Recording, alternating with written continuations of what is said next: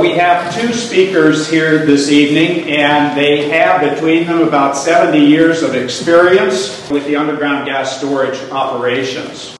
That's Patricia McPherson from Grassroots Coalition, and we also have Tom Williams from Citizens Coalition for a Safe Community. Tom is a gas and oil expert. Patricia will be taking us on a journey through the historical incidents leading up to current times about what's been going on with SoCal gas, underground gas storage operations.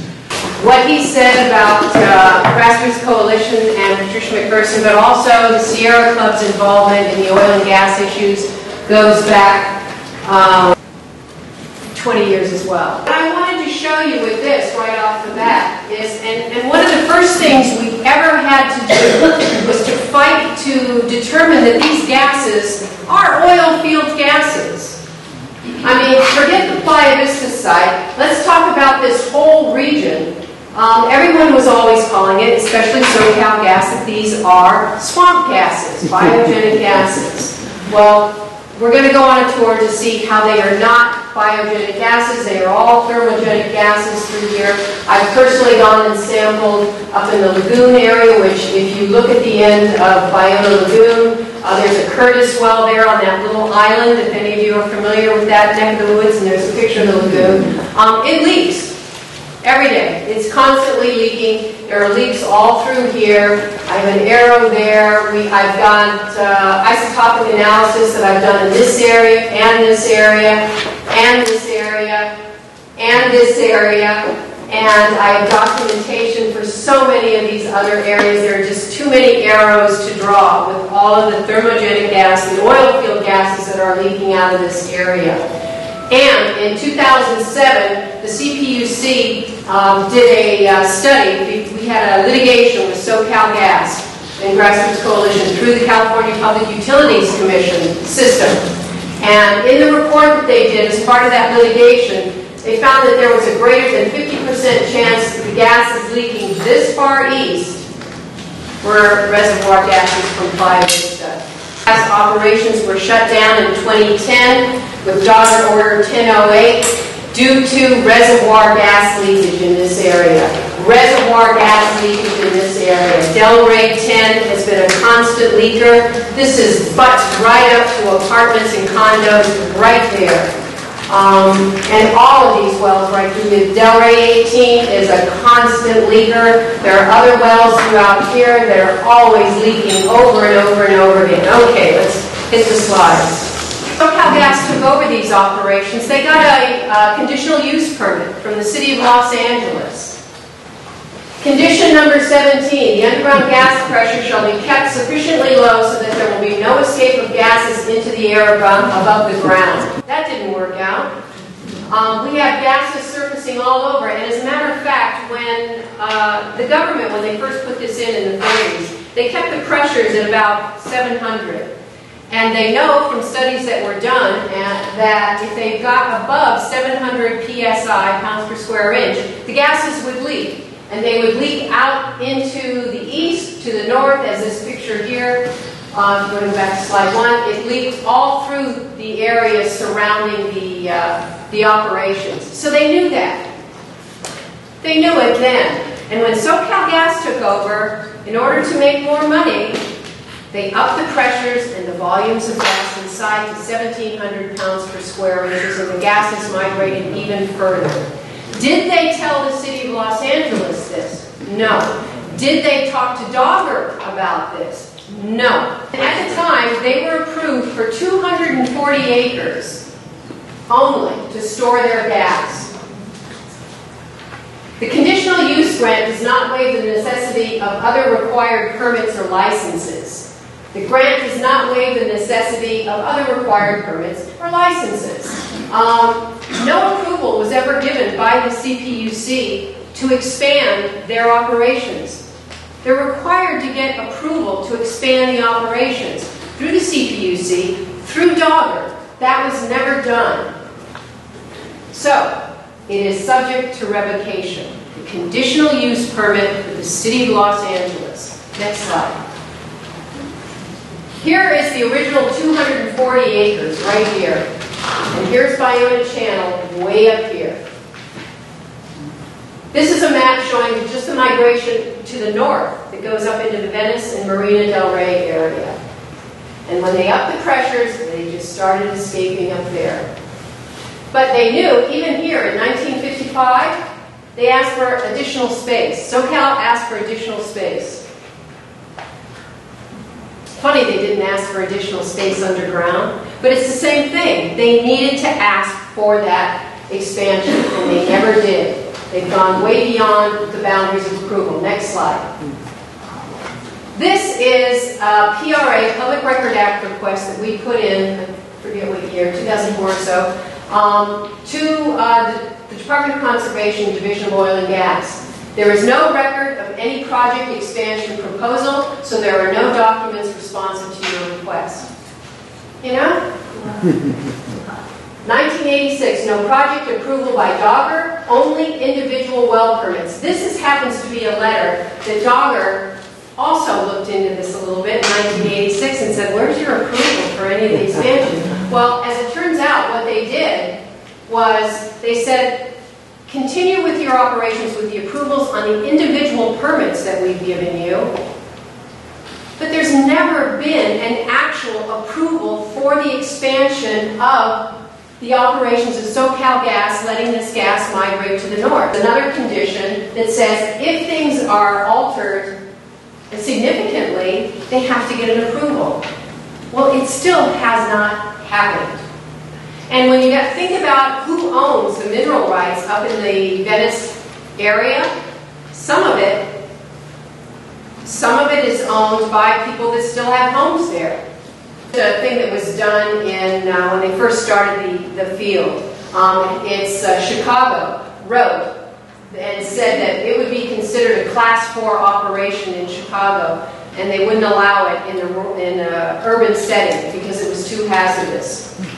So the city of Chicago warned the city of LA, and actually this was the Hersher field that they were talking about, which Chicago did have, but it was set in a rural setting, and it too leaked, and leaked into water wells despite the low pressure operations they had there.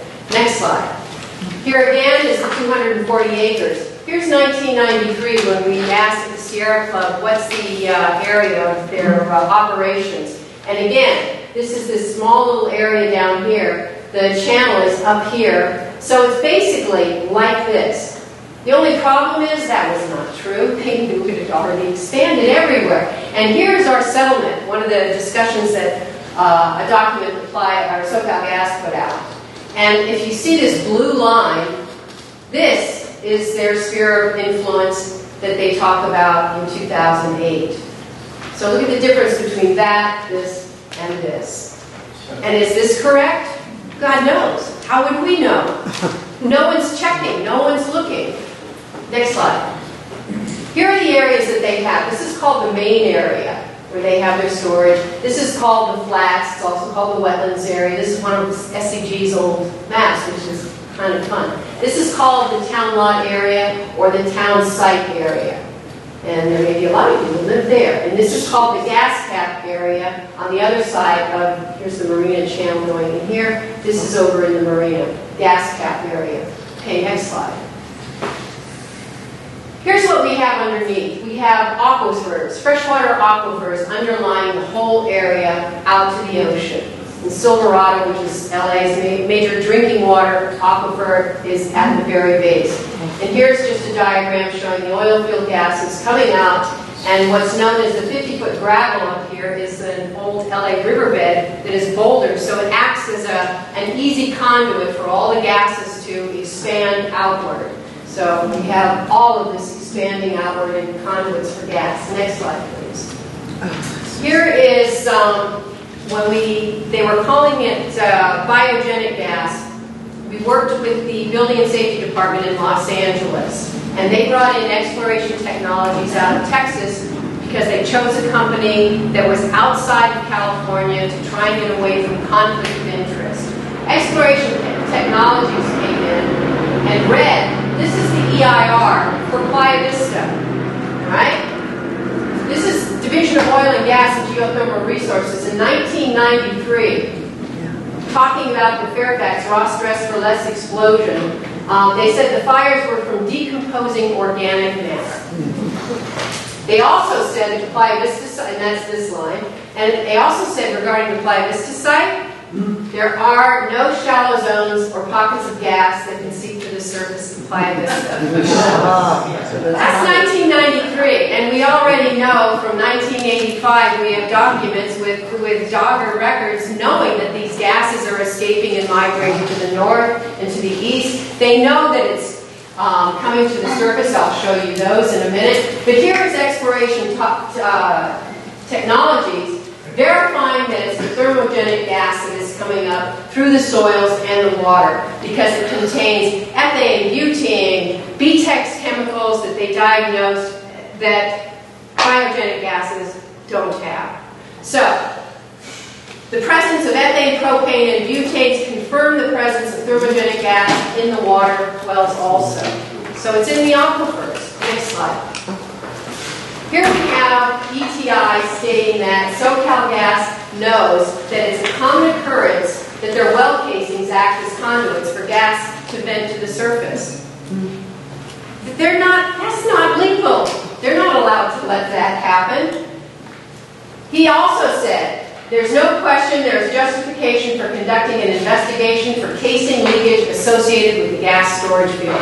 Now, doesn't that sound like the current CCST report that says because of all the leakage and lack of containment that there needs to be a full-on study of all of SoCal Gas's operations? Well, this is ETI back in 2001. And ETI put forward a list of questions to SoCal Gas, which SoCal Gas did not answer, did not participate because they said it was too onerous a list. Next slide. All right, we know from the Regal study that was done in 1953 of all of the gas migration. This isn't a no-brainer. SoCal Gas isn't going to deny the fact that their gases are migrating. But SoCal Gas didn't acknowledge this to the city of LA until 1993. Not until 1993. I mean, think about it, 1985, or was it 86, that Dogger didn't have any was asking, where's your approval for any of your operations? So we've got years and decades going by that SoCal Gas is operating out there with no one paying attention to them. There's a woman that was sued for personal injuries, health injuries, that lives right next to it up on the bluff. And the judge in that case said for the past 55 years, neither Division of Oil and Gas or the PUC had been paying any attention to contamination through the soils or the waters. Oh, wow. But SoCal Gas also fails to tell the city that no expansion approvals were ever requested or garnered. And SoCal Gas failed to tell the city of LA in that conditional use permit that the migration was occurring due to SCG's decision to increase the gas pressure and the injection volumes. Next one. Okay, storage zone problems. Possible sources of gas migration to the surface. There are at least 5 different possible sources of gas to the surface at Playa Del Rey. This is the Lorio report, which I have the, if you want to look at the casings, or the well leakage diagrams back there. The well leakage diagrams that I have back there show casing leaks, casing shoe leaks, leaks from lower to upper zones. Who is it that said there are no zones in Playa Del Rey? And yet here is SCG's own engineer discussing this specifically about the Playa Del Rey site. These are other ways that it leaks, and this talks about different sections and areas of the SoCal Gas Playa Del Rey field itself. They have different areas where they have, and this also talks about leaks to the surface, even in this document. This is an 85 document. Also, they knew. Next. This is something that my mentor, Bernard Enders, who's a gas migration expert, he put together this summary of statements made that have been constantly made by SoCal Gas, which is there is no vertical gas migration. There is very little benzene, if any at all, in their gas stream. Next slide. We'll go on to this. Here is a report done by SoCal Gas showing levels of, and by the way, they said 40 parts per million or less. And this is 139, 137, 236. So we're not telling the truth here. And yet their top level people are saying some natural gas contains no benzene. And the most benzene we normally find is 40 parts per million. Next slide.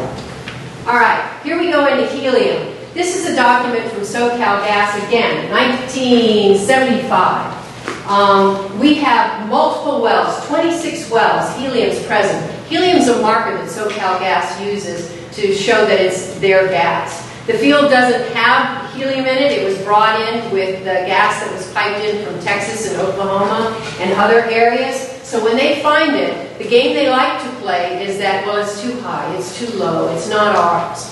Surface casing of 26 wells. This document talks about reservoir gas surfacing in the flats, the bluffs, and north of Iona Channel at Del Rey 17. This is 1975, and yet they tell the city of LA this isn't happening. Next slide.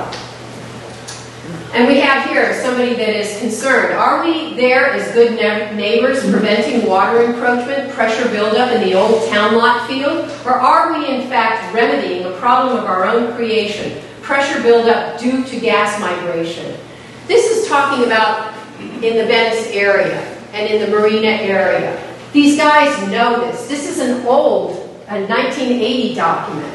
Okay, and this is talking about Del Rey 18, which is also in the closer to the Iona area, but the shoe links, it comes to the surface. They knew all of this surfacing.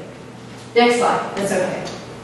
Here we have helium levels over here. It says Del Rey 10, which this one was abandoned. But you know what? It's also inside all those condominiums. Who's checking it now? These are, and this is, I could go on and on and on with pages and different years of this happening. This says bar hole. Bar holes are things that they put in the ground and they test away from the wellhead itself. This is all helium and the gases of their reservoir gases that they're finding coming up around Del Rey 10.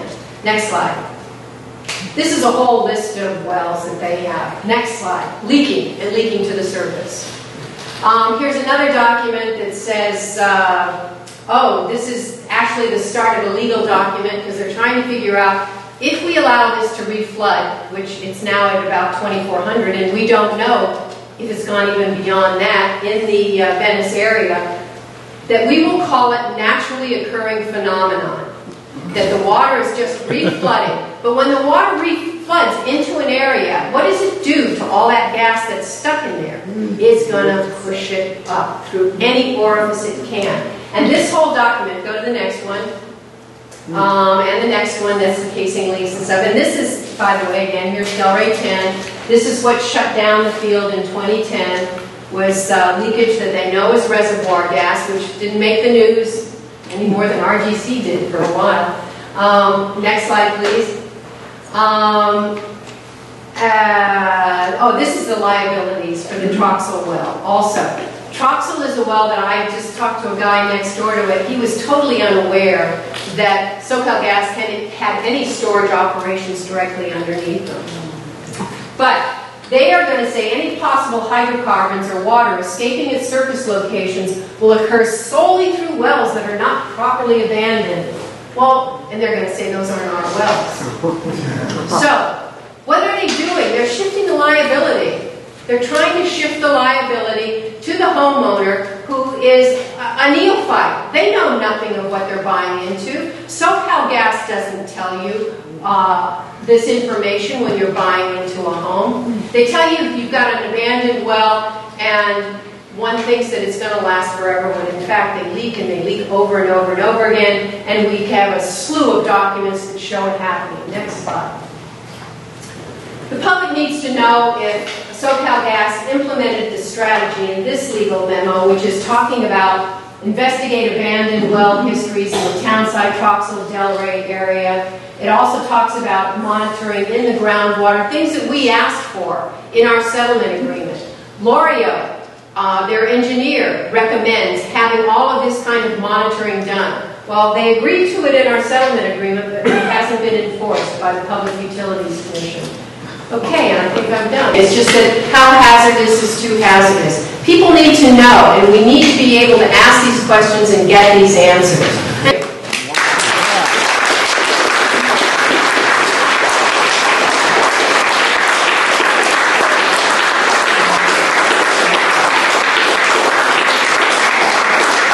I'm Dr. Tom Williams.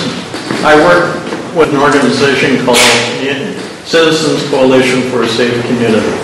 Over 10 years of operating in the Inglewood oil field because they had 2 big blowouts and had to evacuate people, and that got the county supervisor's attention. We've gone over most of the evidence. We have a catastrophe. Anyone ever heard of Porter Ranch? My interest is how to avoid the catastrophe that may be. Okay, we can start with actions now because we have a very favorable environment politically, economically, and a few others. So you have a lot of people that are in the same position as you. And it's a question now as to what to do. As Patricia noted, there are a whole bunch of state, county, city agencies involved in this matter. The first time occupied position of the Oil and Gas Administrator for the City of Los Angeles in the Office of Oil and Gas Administration in the Board of Public Works. Official city position for somebody dealing with oil and gas. First time in about 20 years. Inglewood Oil Field, Licio Canyon, Porter Ranch, Linco, and this guy, the Oil and Gas Administrator, he has basically shut down the Linco site, and he has required a major modification of what is called the Jefferson site. So we have a chance. The history of all of the failures of the oil and gas industry is long. Has anyone ever been to the Page Museum? Did you go out and look at the oil and gas? The gas is boiling up. Hey, there are faults that oil and gas are coming up. When we had the Ross Dress for Less explosion, I was there for 72 hours straight time. They allowed me to sleep on the bus bench. Why? Because they had gas blowing out. It wasn't the gas company's gas, no. It was overpressurizing of the oil reservoirs. And 22 people went to the hospital. Okay, what is a well? It's a hole in the ground through which you produce oil and gas. How is it safe? It ain't. In 1958, I spent 2 months on an oil rig in eastern Kansas and decided to go to college. So, thank God I did. Because the number of digits on hands is a good indicator of my safety. And if they're not willing to be safe on the rig, it's difficult to be safe from after you pull the rig off. So, there are several types of wells. The most important well, nobody claims responsibility for it. Nobody gets paid for it.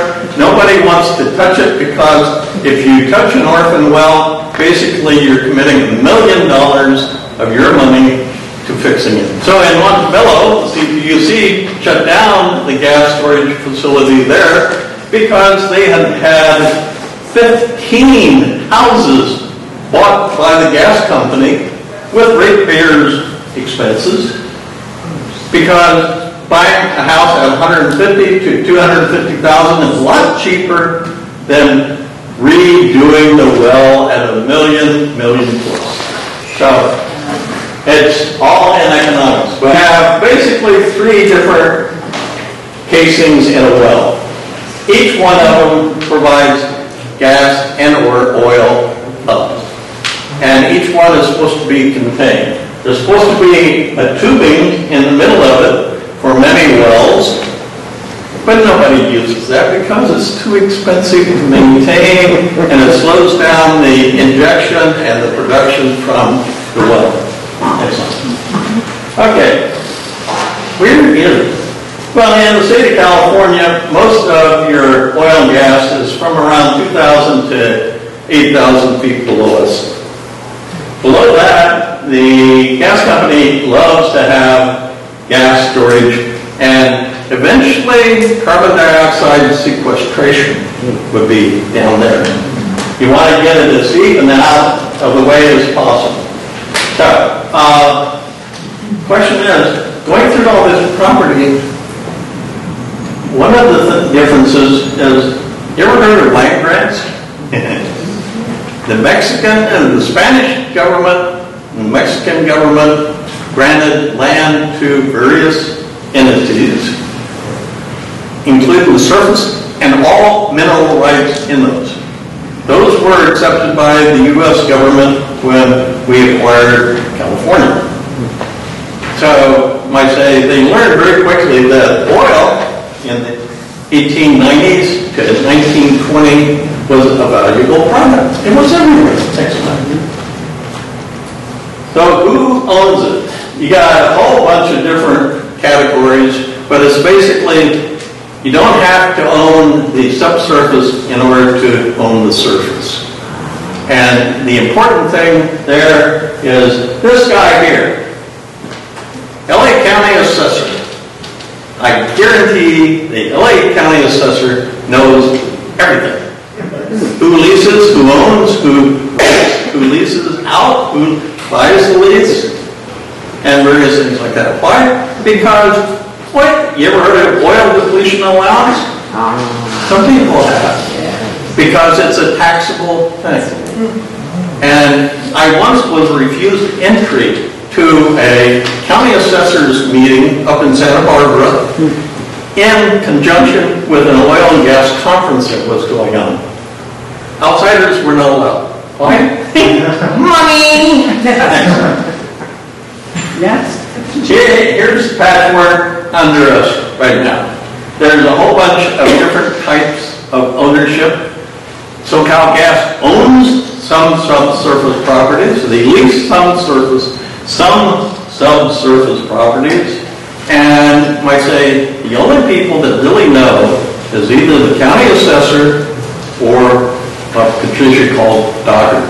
Division of Oil, Gas, and Geothermal Resources, Division of the Department of Conservation, a state agency. Next slide. And when you talk about pathways, in the Metro Rail Red Line Phase 1, we had to bore a tunnel through an oil field. We had magnetometers going out in front of the tunnel just to make sure we could find steel casing. Has anyone been to the Wilshire Courtyard on Fairfax? Don't. Because Parsons Corporation, my former employer, we designed the membrane that went into there in order to protect it from gas. But one Saturday, when nobody was working, we videotaped the whole thing. It was passing gas from the liner into the excavation. But then I heard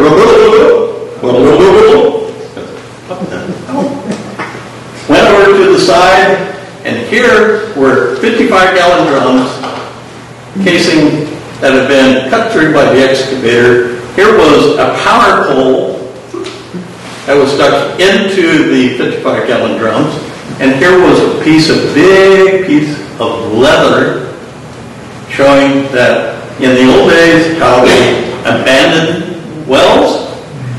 You suck everything out, you pull all the steel out, you do as much as you can, you dump all the gravel you have down the hole, and then you put a plug in it.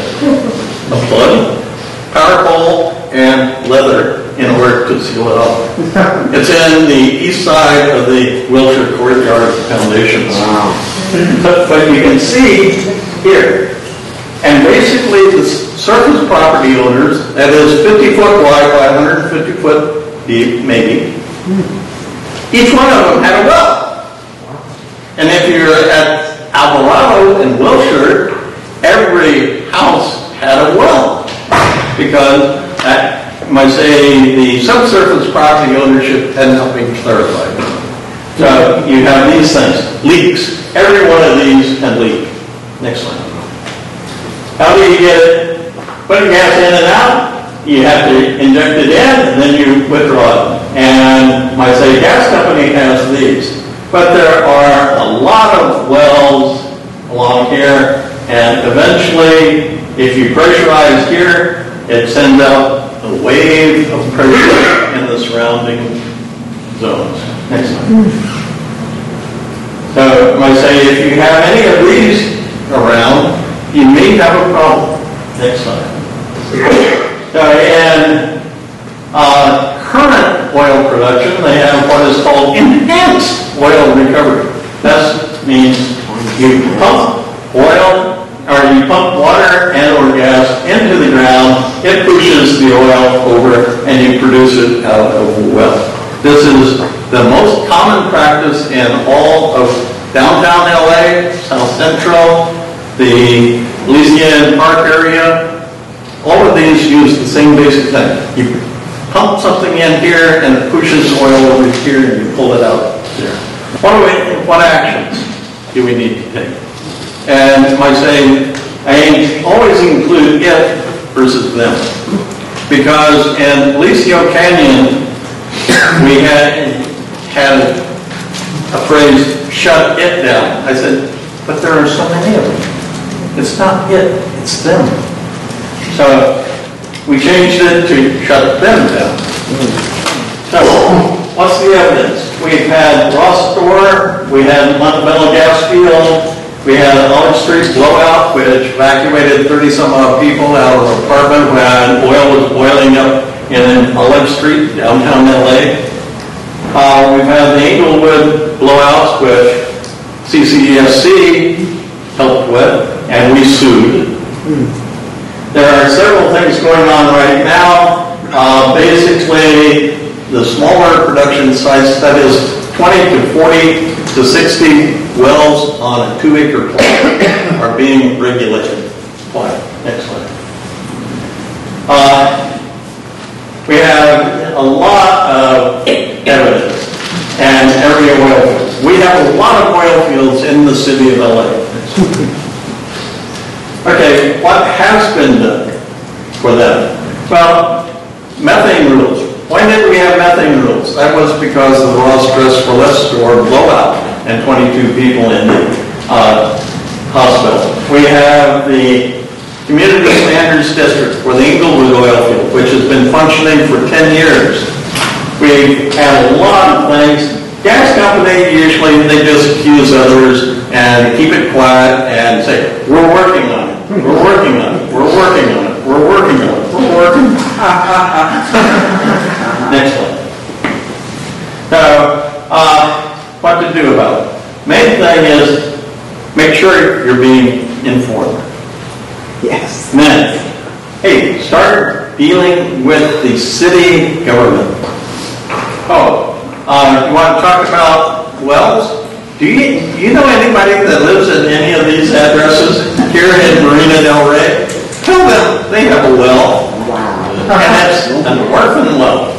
Nobody claims responsibility for it. These four are ones that are knowingly still there, never been abandoned. So if you know anybody there, hey, they have interest in it. So where is your well? Where's the pad? And where's the field? Down below us, there's one well that was abandoned out this way from this building here. So they were everywhere. Next. And we need to have an organization through the city to basically close down these well fields in the city of Los Angeles. Only in the city of Los Angeles. Yeah. And excellent. Okay. We have what is called a specific plan. And the oil and gas administrator of the city of Los Angeles is pushing to have specific plan. He got his first one done with the Jefferson site, which requires them to close various things and get something done now. It's the first time that this has been done in the city of Los Angeles.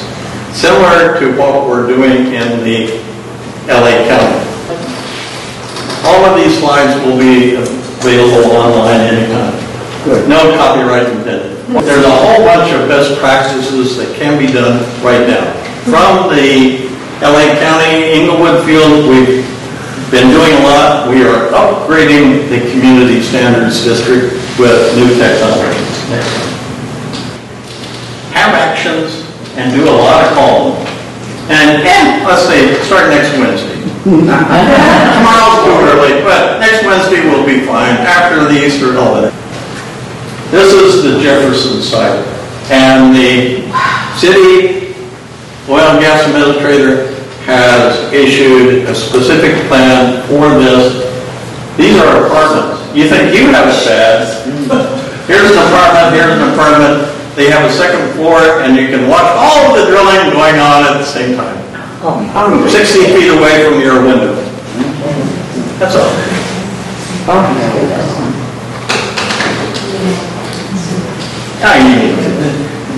Oh, here's one. If you ever get on Pico, stop near Genesee, and then there was a 130-foot high building there, no windows. Guess what? The Fairfax district over here got the driller to fully enclose the whole thing. God help you if you're inside if there's a big blowout. And oh, by the way, this is the gas processing facility next to the neighbor. That's all.